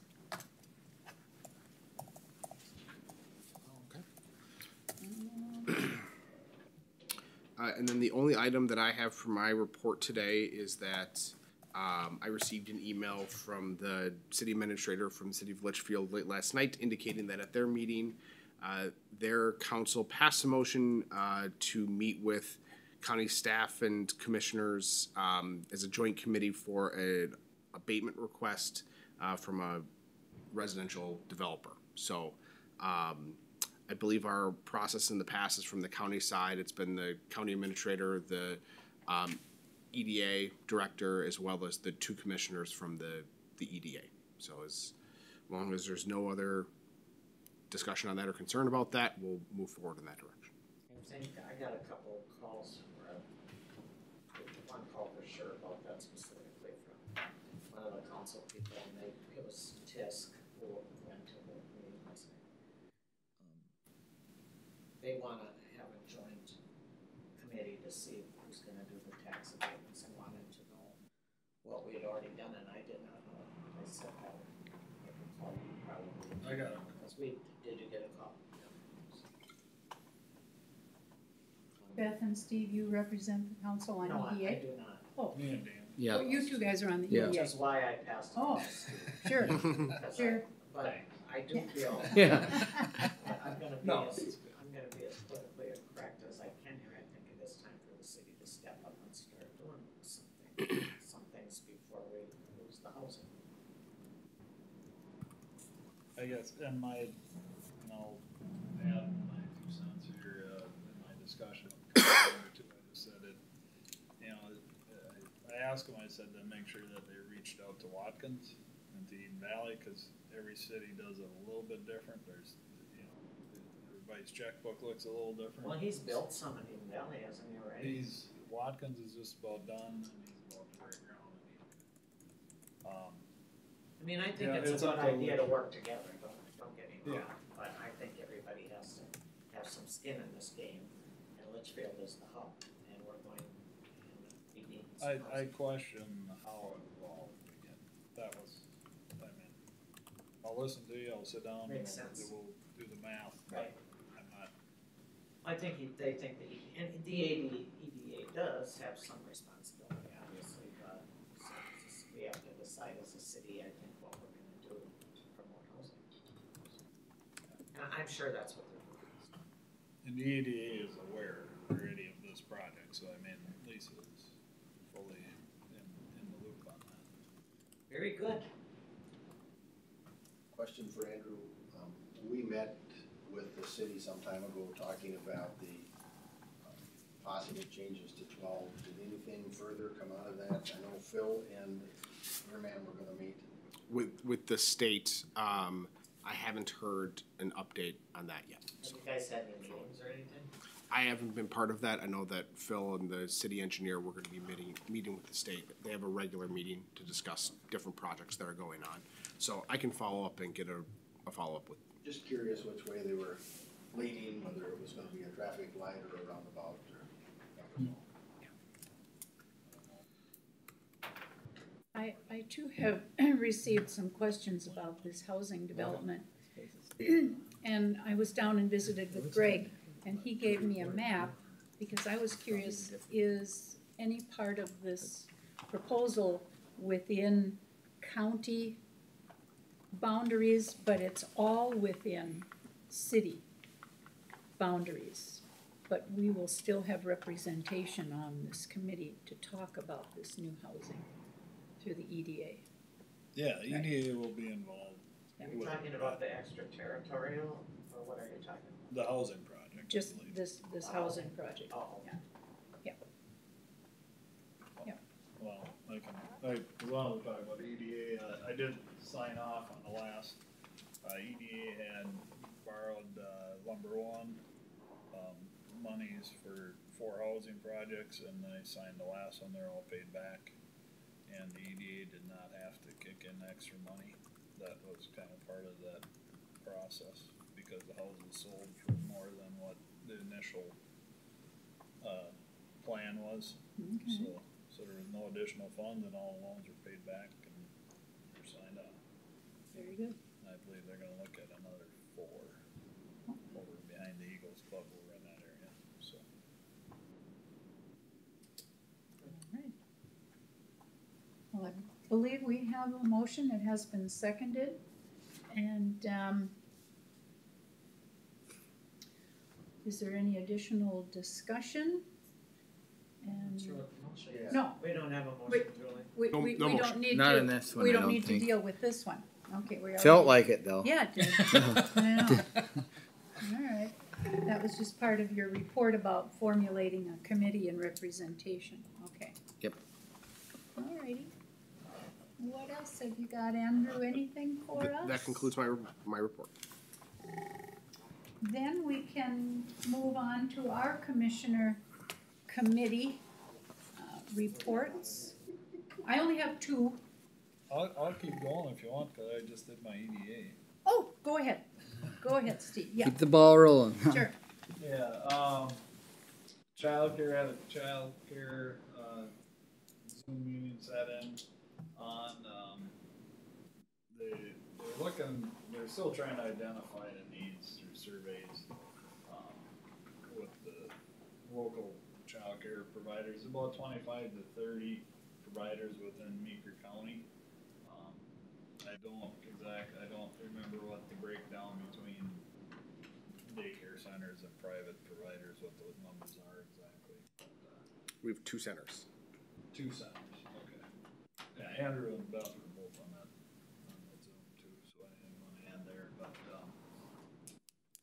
just looking at identifying the needs yet, trying to formulate, they have some funding sources available, and trying to find a direction, which way to target, direct some of how they should help them, and that's been, in my estimation, kind of an uncertainty. We did talk about that on EDA as well, is trying to help some of these private daycare centers, maybe with some of the upgrades they need to get their home ready, whether it be egress windows, maybe fencing or different things. The host of restrictions from the state seems to be the biggest hindrance, or one of the biggest hindrances to private daycare providers with all the rules and regulations. So EDA talked about trying to target any funds that we would make available, or grants or loans that we can help them get certified and get their homes or areas up to certification standard. Other than that, between EDA and childcare, that's about all I had. Yeah, I can go next. I played hooky on 2 committees, didn't go to either one, and I don't have a report. I think I had EDA and Woodlands, and I was gone, so. Can we get a report on what was the temperature where you were average? The temperature where I was playing hooky was 60, and it rained almost every day, so I was almost ready to pull every hair out of my head, just looking at our radar. So that's my report on that. So you're not supposed to look at the radar back. Oh God, you don't know me very well then. Made a lovely time for my wife, I can tell you that. But that's all I got. All right. Well, I have 2. Of course, on Tuesday, July 6th, we had our regular meeting. And then the next day, Wednesday, July 7th, I had my aquatic invasive species. And Paul, you're on that one with me. It was our first face-to-face gathering. It was held here in the boardroom. They still offer some virtual options, and there were a couple of folks who attended virtually. They updated us on washing stations around the county, checking of boats, various landings. Things seem to be going okay. These are great opportunities to educate lake users. There are 107 lakes in Meeker County. 3 of those lakes have zebra mussels: Minnabell, Washington, and Stella. Minnabell is the most trafficked lake in Meeker County, and 9 of those 107 lakes have some form of an aquatic invasive species of other types. I just thought that was interesting information.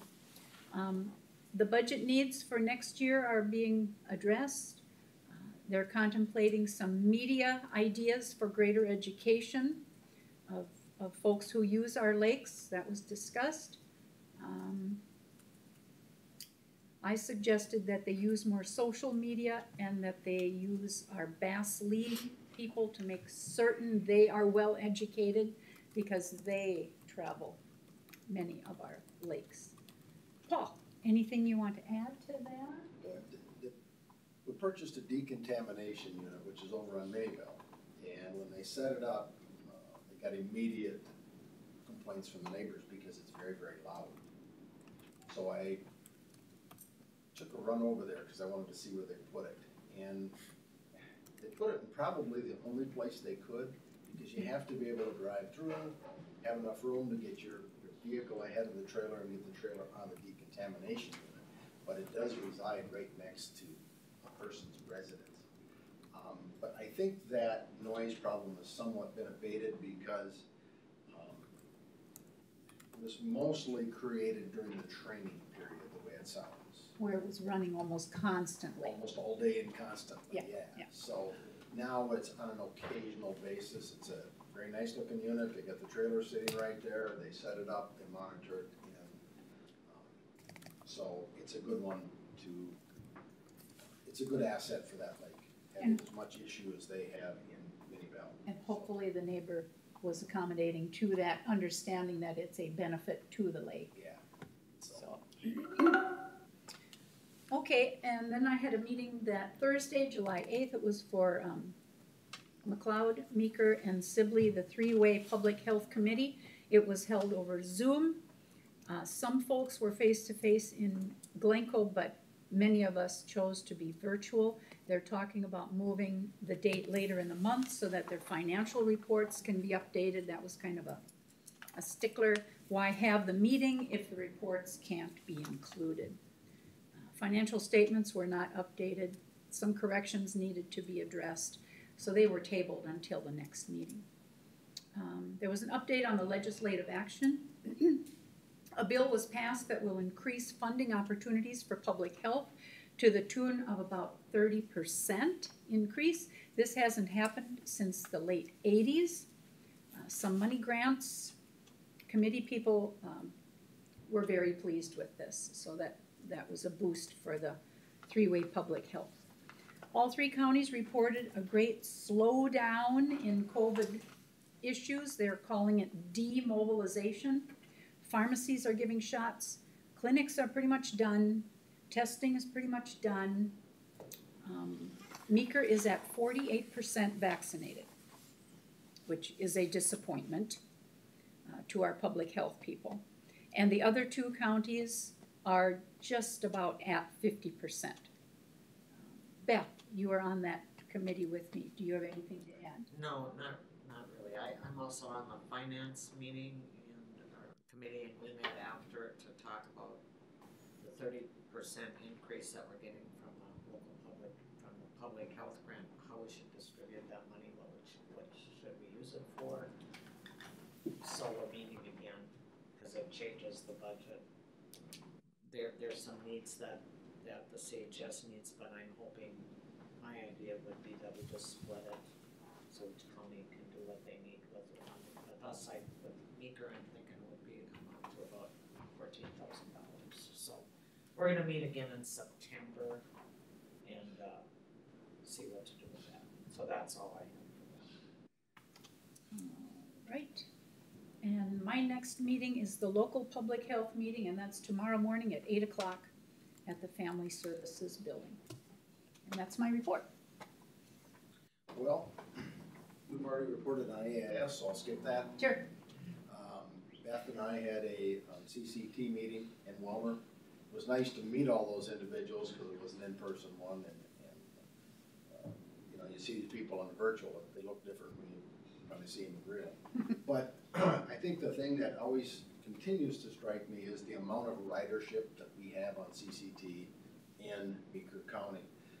With Candio High being so much bigger, they run an average of about 1,900 ridership per week, and we run about 1,300.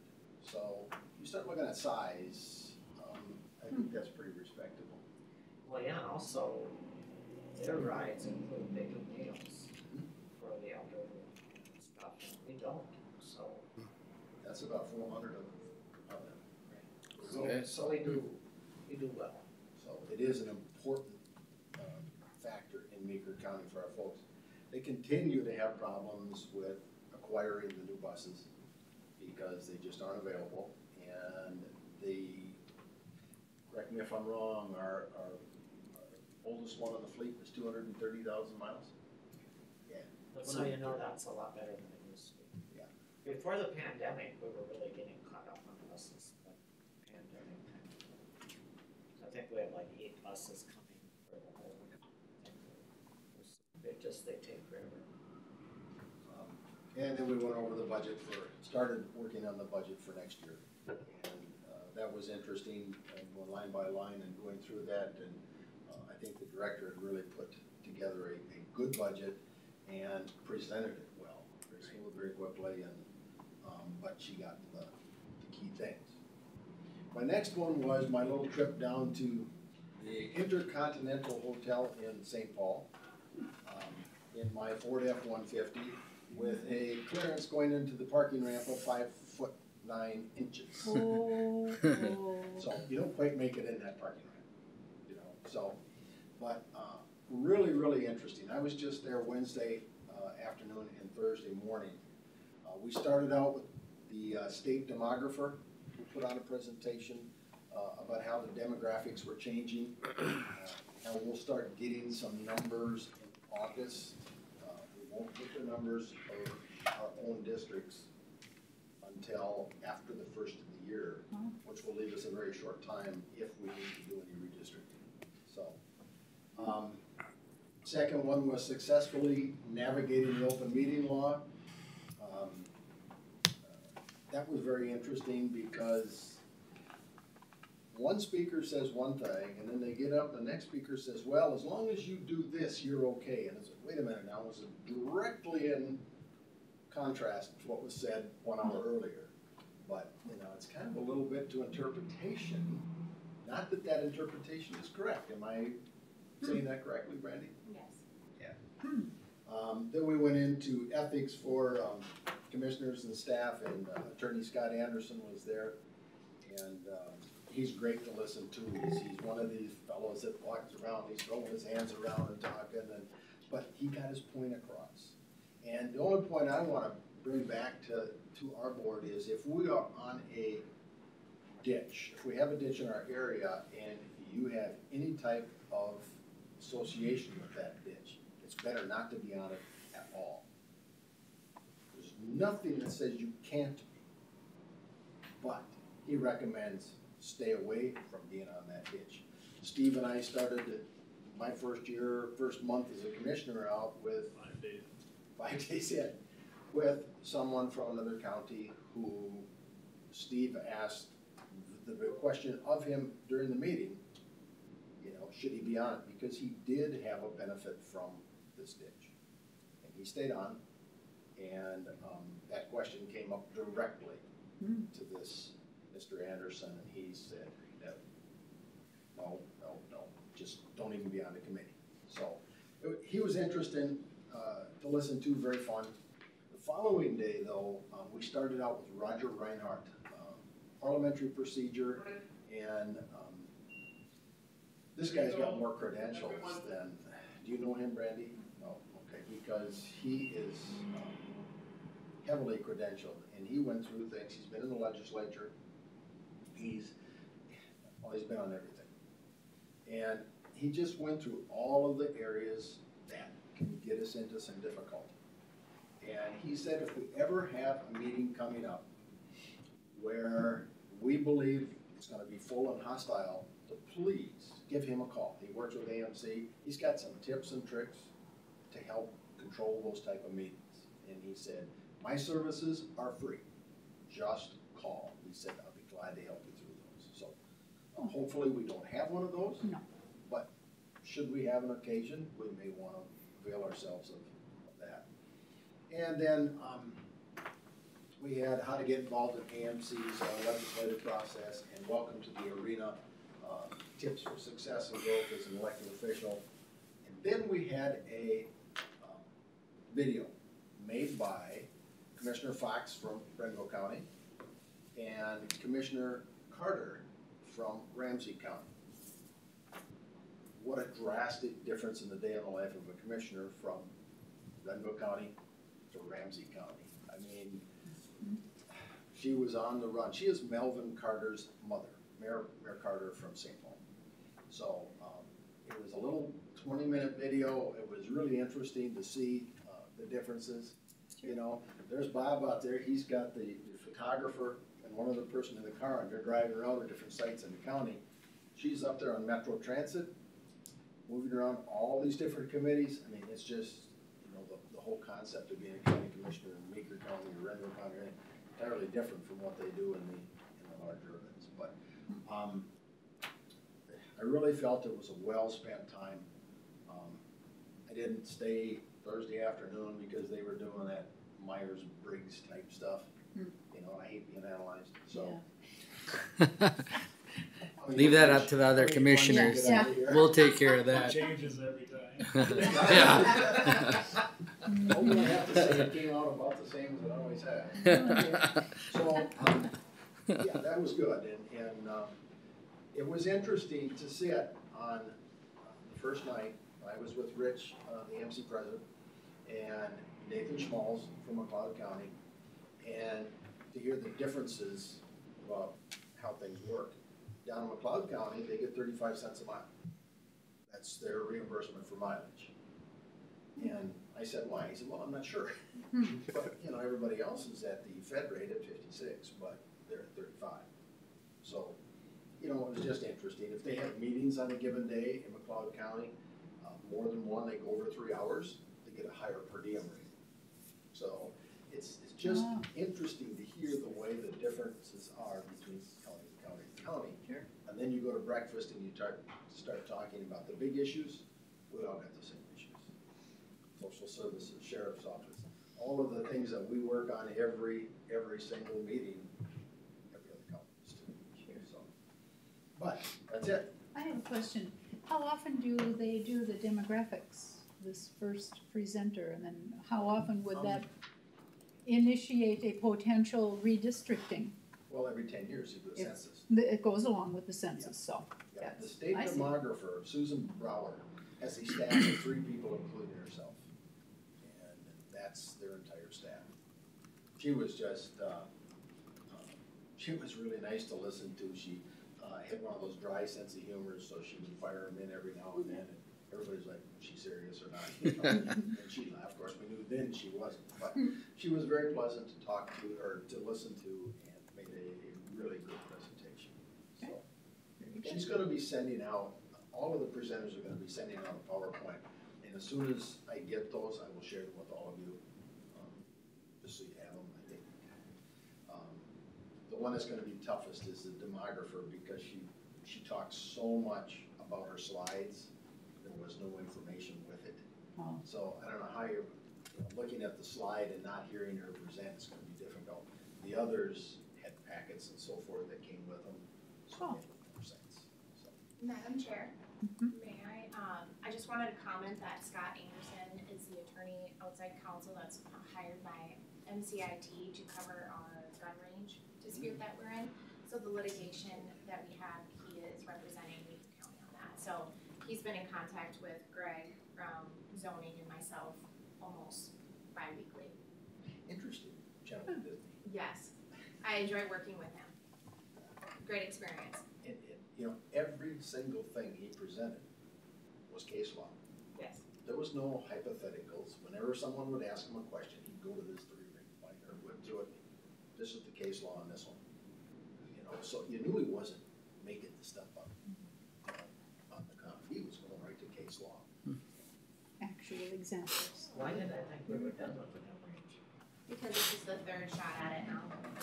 Pun intended. So they're doing it again? Yes. What grounds now? There's another appeal. The appellate time, they have 30 days, August, I think it was 18th. They should have a response brief and we'll know what the legal arguments will be on this one. You're surprised? When I talked to Attorney Anderson, he wasn't necessarily surprised, but based upon their pattern, but it's currently under litigation, so. Okay, got it. Yeah, I thought that was. I was a planning commission when we moved that one forward. I remember that. That was a full house that night. Very good. Anything else, Bob? That's it for me. Beth. Well, pays to be last. Uh-oh. So CHB I was at with Joe, like I said, revising the next year's budget to 5%. Also, we're looking for a project harmony coach. And then they were talking about some technical issues that printer not being able to print in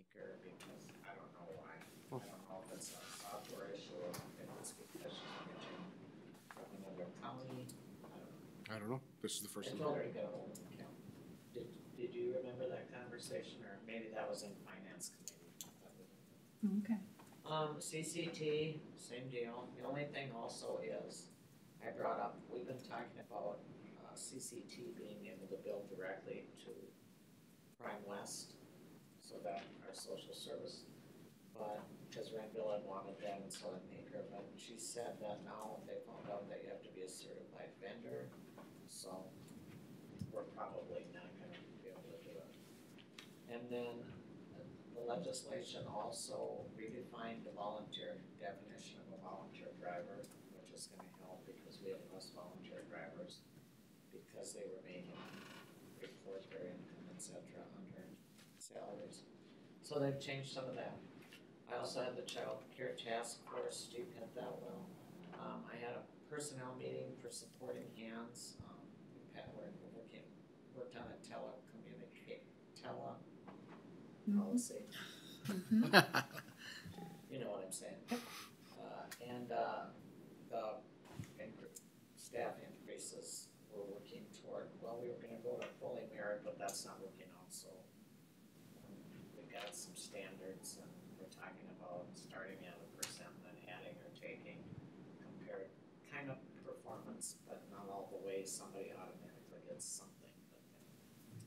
Because some of the jobs, he's been working on this for 2 years and it's really difficult to get over the merit. So we'll see how that goes. I also have Woodland. I had an executive finance as well as a board meeting. They're very close to becoming licensed for CCBHC, which is gonna make a big difference in how they pay. Some of them, it can make a difference from $250 to $650 a day. So we don't know where she'll fall in the range. I think they're ahead of the curve getting it in. Hopefully we'll hear by January. And that could decrease our purchase of service agreement, what we have to pay every year, depending on how that works out.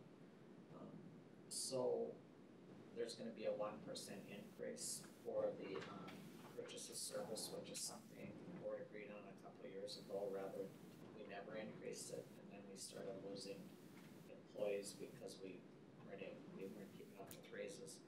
So incrementally, we had decided to raise, so it's gonna be 1% this year, but that won't include crisis and detox, that will stay the same.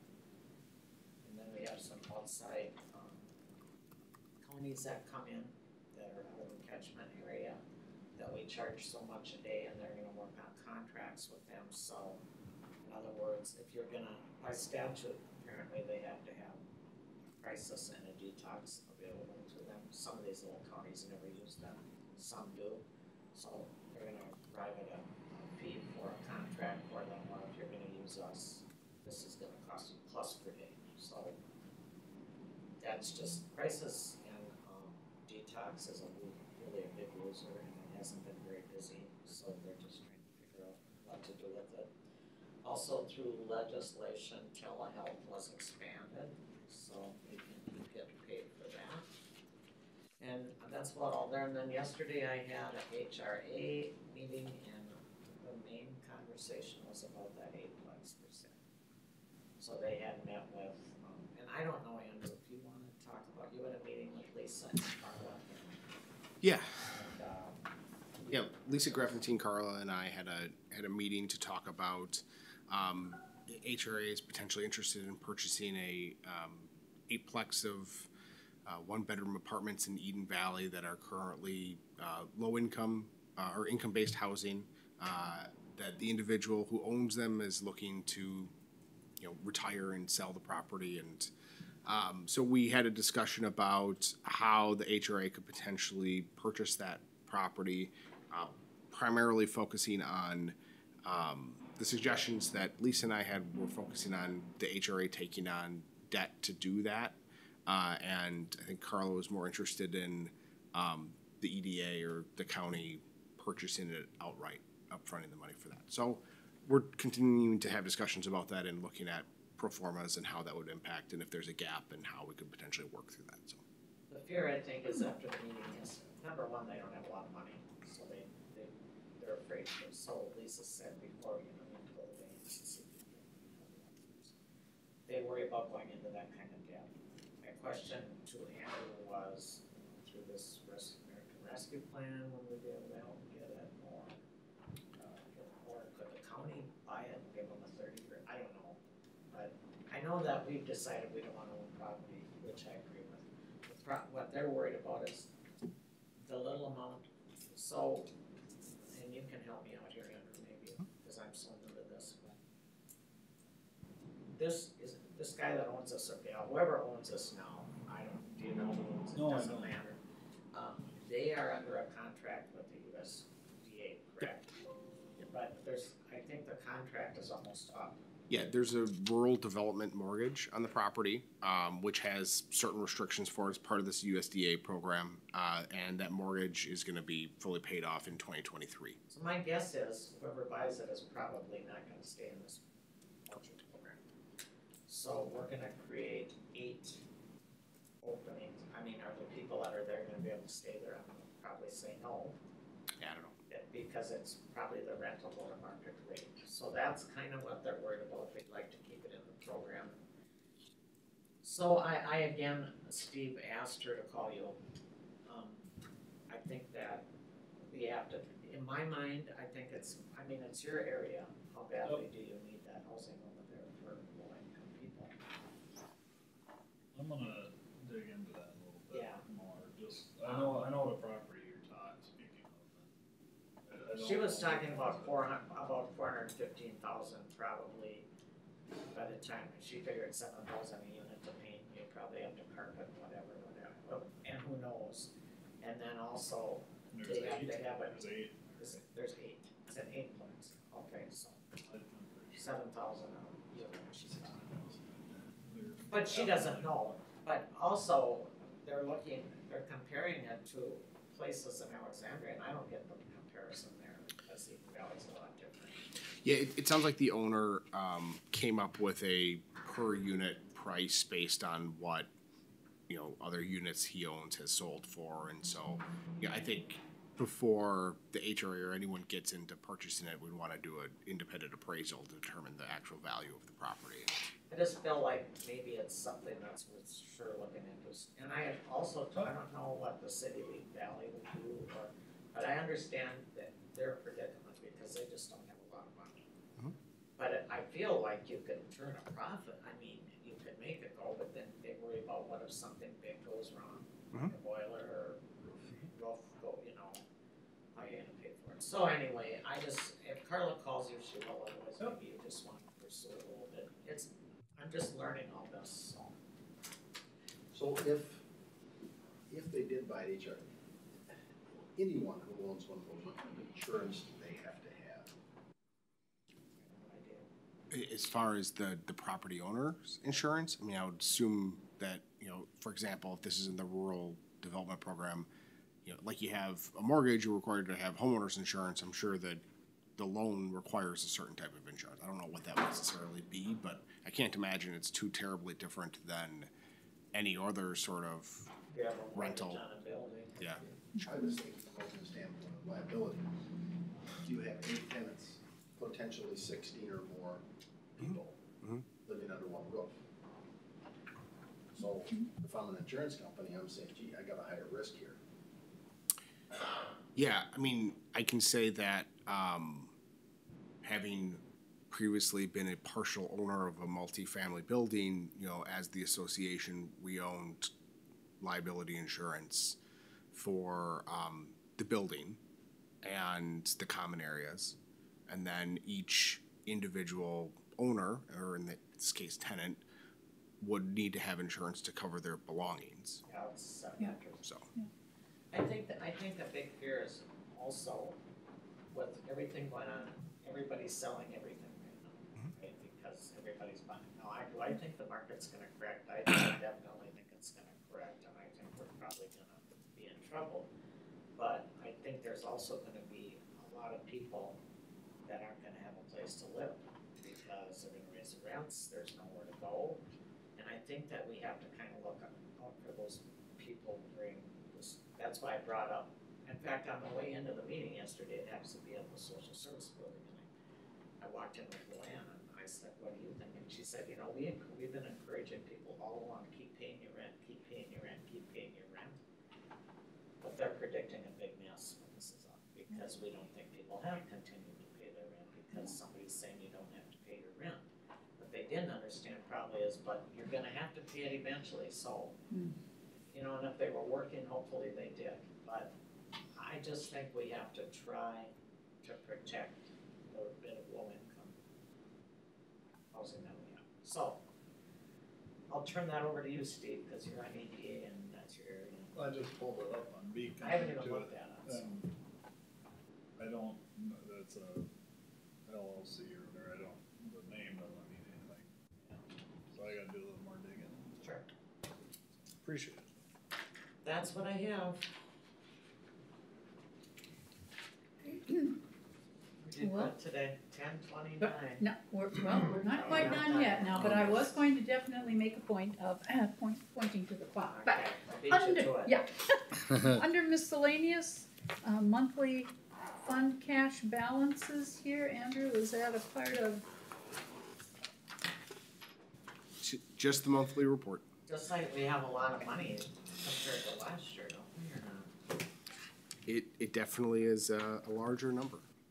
But we also are gonna have quite an expenditure on CSAH one, because that's completely being redone for. Yeah, and that's under the highway. So if you look at just the revenue fund, yeah, the revenue fund is also up, and we've seen that as a consistent thing over the years. If you look back to 2017. Isn't the AR whatever P money in there too? I 2 1/4. No, I believe that's. It's not in there. It's not in the revenue fund. I don't So your believe so. taxes would have hit. Yeah. Oh, Yeah, man, yeah. you gotta look at it. I thought fund balance meant. No, this is specific funds that are highlighted. There's other special revenue funds that are not included in this report. Oh. So, but these are the areas where our primary focus is as we go through the budget process. 'Cause some of the other stuff is restricted and there's only certain things we can do. Gotcha. Was our revenue up about $1 million, did I see, or? Compared to last year, about 1.3 million. Yeah.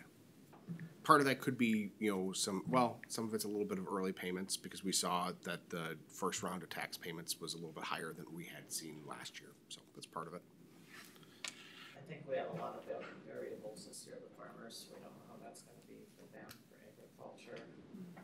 Yep. Property owners who rent out if they haven't been getting their rent, I mean, I think there's gonna be some things looking differently next year, I hope not. The potential is there for Absolutely. a lot of issues. Is there any additional business that needs to come before this board today? Other than to point out that this was less than a 2-hour meeting, so I don't know if we're all getting more streamlined here. But that was wonderful. I will call for a motion to adjourn. Motion to adjourn. Is there a second? I will second that motion. All those in favor? Aye.